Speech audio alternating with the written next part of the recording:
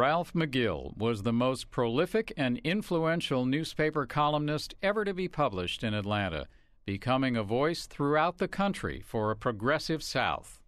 One of the most amazing things about Ralph McGill was that he wrote a page-one column every day. In fact, he published in the Atlanta Constitution more than 10,000 columns. I know he wrote them awfully fast. He would write them on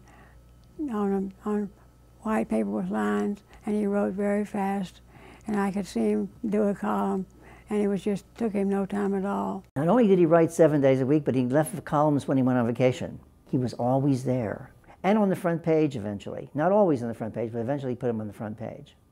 He was writing with a large global vision.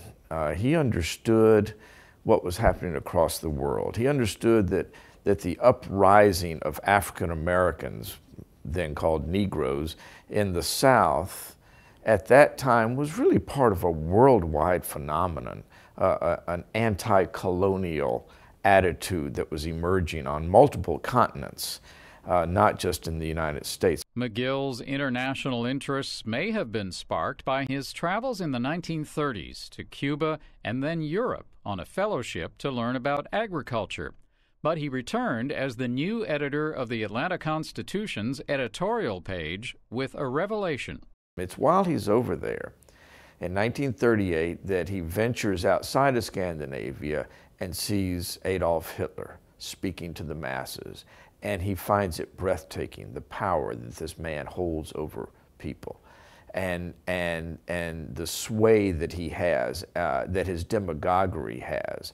And he is impressed by what he calls this evil evangelist and his ability to sway people. Another turning point for McGill was a visit to Morehouse College in the late 1940s, when he was questioned relentlessly about his acceptance of separate but equal educational facilities. He went to Morehouse University, and they really sort of showed him that separate was not equal. And he went home that night. It's when he changed, like overnight, he changed his view from being, separate but equal to no, total integration. He analyzed in 1949 the budgets for schools in the South. And since we were separate, should the budgets be equal? Of course, they were far from equal. And just the simple fact of pointing this out in print, not only in Atlanta, but also in the Northern Press, in the Atlantic Monthly. He had an audience, magazine audience nationally as well.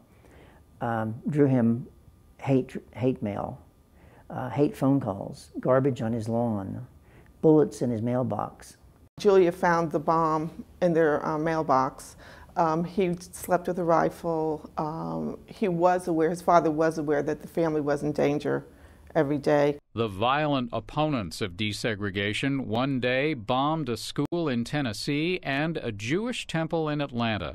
That set off McGill's temper, and that earned him a Pulitzer Prize. So in addition to condemning the bombers, he condemned the harvest of hate that was promulgated by the Southern governors who opposed desegregation after the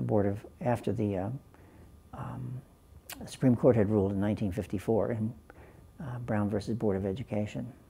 When he was called to present on a national stage, going on Meet the Press or various national forums, he was awkward, felt awkward about becoming the South's critic because he so loved the South.